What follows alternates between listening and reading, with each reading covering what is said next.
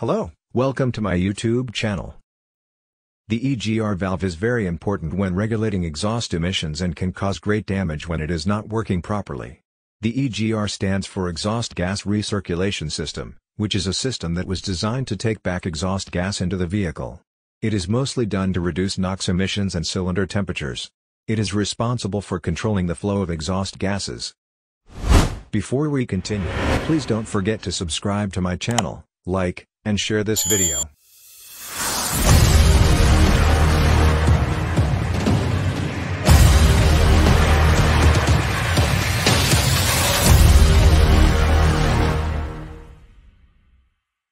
What is the role of the EGR valve? As you may know, the EGR is present in your car to reduce emissions, which it can accomplish by rerouting exhaust gases from the car engine back to the combustion chambers. This action helps reduce the temperature within combustion chambers, thereby mitigating any problem and impact on the engine, which can lead to environmental damage to the surrounding. Types of EGR valves. There are numerous types of EGR valves, but the foremost types of EVR include 1. Diesel high-pressure EGR valves. This first diverts the high soot and exhaust gas flow before getting into the diesel filter. 2.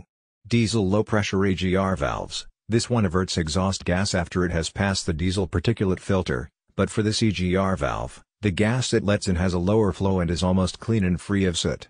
Later the gas will be passed back with a pipe through the inlet manifold. 3.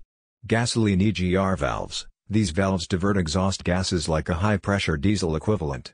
Here the exhaust gases are drawn in, and the flow is regulated with the opening and closing of the EGR valve, which is possible due to the vacuum created by cylinder depression. 4. Vacuum-operated EGR valves. This uses a vacuum solenoid to vary the vacuum to the diaphragm, during an, in turn, open and closing of the EGR. Some of the valves here comprise a feedback sensor that informs the ECU, the engine control unit, of the valve's position. Digital EGR valves feature a solenoid or stepper motor and a feedback sensor. The digital EGR valves receive a pulse width modulated signal from the ECU to regulate exhaust gas flow. What damage can a faulty EGR valve cause? When the EGR is faulty, the engine of the car starts overheating. This will lead to the breakdown of the engine oil feeding the turbocharger. The bearings in the turbocharger will start failing because of the problem with the engine oil. Replacing the turbocharger can be very costly. However, if you repair it without solving the EGR problem, it will only repeat itself. Lubricating oil will start leaking into the combusting chamber due to engine overheating. The engine will now start running on oil instead of fuel. The driver might be unable to stop the engine again once it has gotten to this. The engine will then exhaust the oil and end up breaking down. Can a bad EGR valve cause overheating? If you have been asking yourself this question, the answer is yes.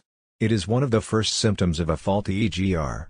Because the EGR will restrict gas flow through the cooler, the engine will experience a large amount of heat, leading to overheating. The restriction of heat through the cooler is caused by carbon buildup in it. This will no longer let it cool exhaust gases, leading to overheating. What problems does a bad EGR valve cause? Failed EGR can cause problems with other system parts, such as spark plugs, fuel litters, engine sensors, fuel pump regulators, or spark plug wires. It will also affect the air-fuel ratio of the vehicle. Problems will arise in the power and acceleration of the vehicle. The fuel will no longer be efficient, and your car's emissions will increase. Symptoms of a bad EGR valve. A damaged EVR can cause different damages and problems with the EGR system's slow operation, affecting performance. You might notice symptoms. 1. The check engine light is on. When there is an issue with the car's EGR, the check light will notify the driver of the problem. 2. The rough idle is a common symptom of a faulty EGR valve. The exhaust gas recirculation leads to rough idling if it isn't functioning. 3. A faulty EGR valve will lead to poor engine performance. It can affect the car's air-fuel ratio and reduce power and fuel efficiency. The car might also have a problem while accelerating. 4. When the car accelerates, it may make a knocking or pinging sound. The faulty valve isn't allowing the right amount of exhaust to dilute the air-fuel mixture. Continuing this might lead to failure in other components. 5. Your car will start performing poorly and slowly. 6. The fuel consumption will increase if a damaged EGR valve is damaged. 7. If the exhaust gas leaks, you will always smell fuel. When you notice any of these symptoms, you must take your vehicle to professionals to avoid more damage. Can I drive with a bad EGR valve? When you drive with a faulty EGR, you increase the probability of damaging your car's engine. EGR valve uses exhaust gas to cool the combustion chamber, which makes it cooler because it does not consume much oxygen. When your EGR valve is faulty, the emission will increase, which might cause overheating. Once the engine is overheating, it is only a matter of time before it destroys the engine. The piston might seize or expand because of the high temperature.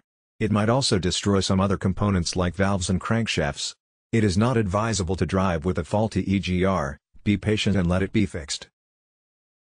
How does an EGR valve work? Exhaust gas recirculation is an emission control system that reduces the amount of NOx, nitrogen oxide, in the vehicle's exhaust gases. Exhaust gas comprises emissions such as hydrocarbons, carbon monoxide, particulate matter, and nitrogen oxides. Its main function is to reduce emissions. How does it do that?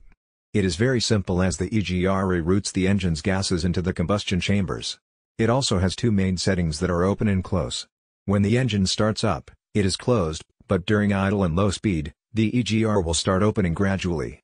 During acceleration, it will close to enable a huge amount of oxygen to enter the cylinder. There are two types of EGR, vacuum and electronically operated valves. Old cars usually use the former. They use a vacuum to open and close the valve. On the other hand, modern cars use electronically controlled EGR, mostly controlled using the vehicle's ECM, engine's control module. This is all we've got in today's video. I hope this video was helpful to you. Please don't forget to subscribe to my channel, like, and share this video. Thanks for watching. See you next time.